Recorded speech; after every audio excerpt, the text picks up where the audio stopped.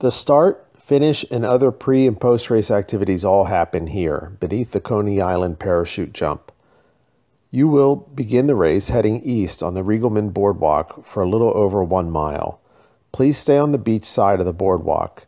When headed east, run closer to the center of the boardwalk, and when running west, stay as close to the beach as you can. You run past Luna Park and the New York Aquarium. Early in the race, the boardwalk will not be too crowded. However, when you are on this part of the course, for your third and final loop, you'll have to watch out for pedestrians. Finally, at approximately 1.5 miles from the start, you'll come to your first water table. You'll go around the table, get any water or electrolyte drink that you want, and begin running west in the direction that you came from. Along the course, you'll note on the beach side that there are several public restrooms that will be available just in case.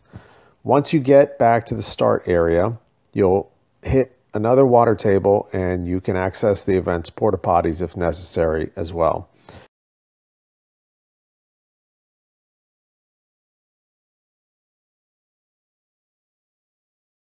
You continue west for approximately 1.5 miles until you get to the next water station.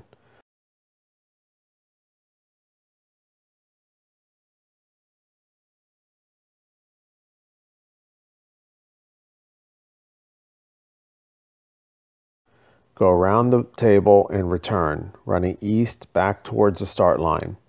Once you get to the start line, continue east for your second loop. Complete 3 loops to run 13.1 miles. Finally, when you are completing the third loop, you will be running east. After your third loop, you will need to veer left towards the area where the event is staged, towards the finish line arch.